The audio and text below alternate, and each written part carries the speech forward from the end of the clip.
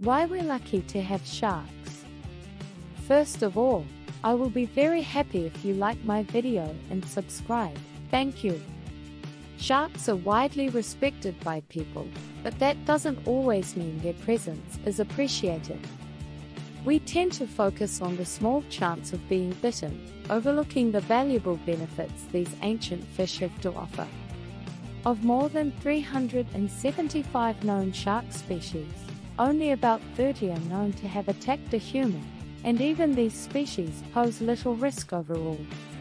Millions of people enter the ocean every year, yet the global yearly average for unprovoked shark attacks is 75, fewer than 10 of which are fatal. The odds of a shark attack are roughly 1 in 11 million, much lower than other beach hazards like rip currents, lightning or boats. Sharks, on the other hand, have very good reasons to fear us.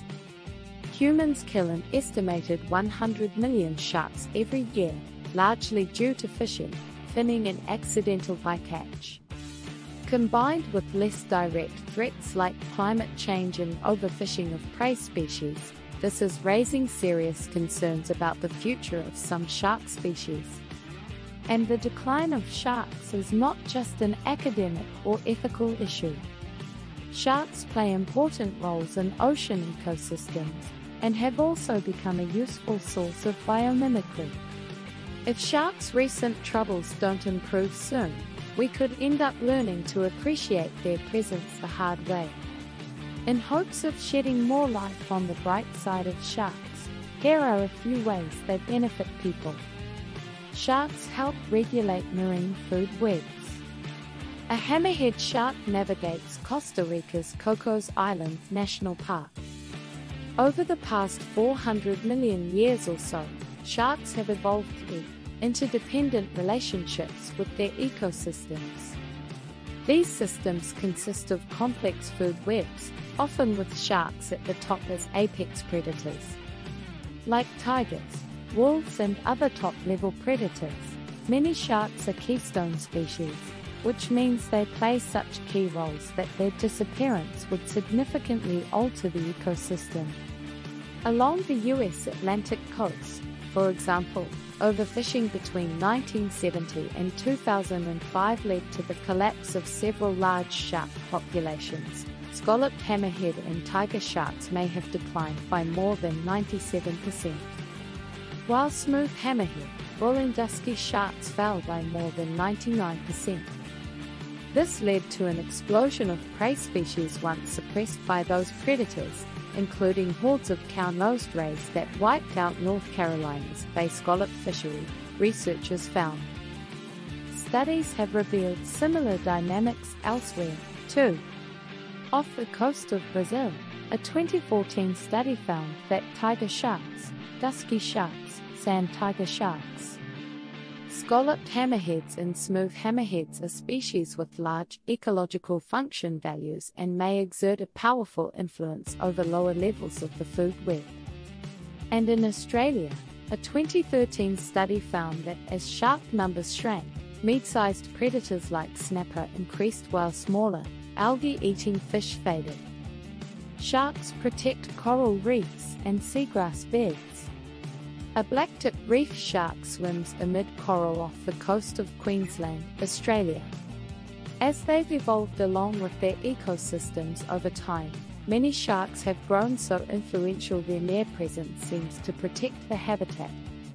In the 2013 study mentioned above, the loss of big, predatory sharks at coral reefs off northwestern Australia correlated with the rise of mesopredators like snapper and a decline of small herbivorous fish. With fewer grazers around, algae can overwhelm the reef system and limit its ability to rebound from stress like bleaching. Sharks have been shown to protect other kinds of ocean ecosystems, too, in some cases by hunting herbivores instead of helping them. That's the case in Western Australia's Shark Bay, where a long-term study of tiger sharks has found benefits similar to those of apex predators on land. When seagrass beds were struggling after a 2011 heat wave, they recovered more quickly in areas where tiger sharks roam, since the sharks scared away grass-eating sea turtles and dugongs. The sharks don't even need to kill to have this effect. Fear alone can change how herbivores forage. It's all about how predators and prey interact. Florida International University, FIU, scientist Mike Hivels said in a statement. Just the fear of sharks can be enough, in many cases, to keep a marine ecosystem healthy and able to respond to stresses. Some sharks help mitigate climate change. Fear of tiger sharks can help deter herbivores from overgrazing on seagrass. Tiger sharks' protection of seagrass may ripple far beyond the beds themselves.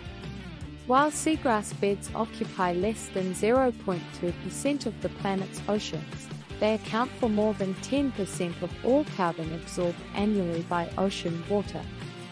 Per unit area, these underwater meadows can store up to twice as much carbon as Earth's temperate and tropical forests, according to FIU seagrass expert James Forklian. Coastal seagrass beds hold up to 83,000 metric tons of carbon per square kilometre, mostly in the soils beneath them. A typical forest on land, by comparison, can store about 30,000 metric tons per square kilometre, mostly in the tree's wood. Losing these meadows not only disrupts the local ecosystems where they grew, but also removes a valuable buffer against global greenhouse gas pollution. Sharks are worth more alive than dead. In Australia alone, wild shark tourism is worth roughly $11 million per year. Although large numbers of sharks are hooked or netted accidentally as bycatch, humans also widely hunt them for their meat and their fins, a key ingredient in the Chinese delicacy shark fin soup. It's really a good idea to eat shark meat or cartilage, however, since the predators are especially prone to bioaccumulation of heavy metals like mercury. And despite the purported health effects of shark fins, which are relatively flavorless, there's no evidence to suggest they confer any benefits. Shark fins can fetch notoriously high prices, yet that one-time payoff for a bland chunk of cartilage still pales in comparison with the value a live shark can generate during its lifetime. Aside from the economic effects of their ecological roles, certain shark species are tourist magnets, and as long as they're part of a responsible ecotourism industry, they can provide a major boost for local economies. Australia, for instance, has 4 major shark tourism industries: great white, grey nurse, reef and whale sharks, worth a combined $25.5 million per year, according to a 2017 study. At South Ari Atoll in the Maldives, whale shark tours brought in $7.6 million in 2012 and $9.4 million in 2013. Reef shark tourism adds roughly $18 million per year to the economy of Palau, a 2011 study found, which is 8% of the country's gross domestic product. Each of about 100 sharks in Palau's top dive spots is thus worth $179,000 a year, totaling $1.9 million over its lifetime.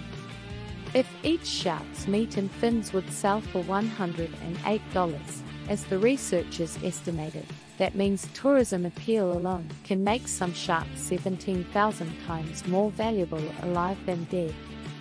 Sharks are inspiring better airplanes and wind turbines.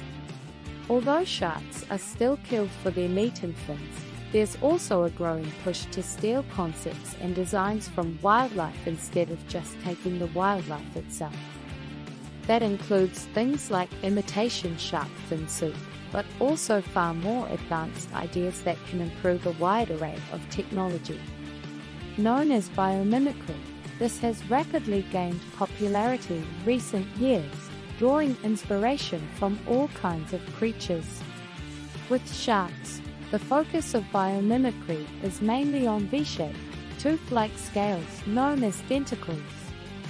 Scientists have been studying these scales for decades, and as Harvard University researchers reported in 2018, Tentacles offer powerful aerodynamic qualities by both reducing drag and increasing lift.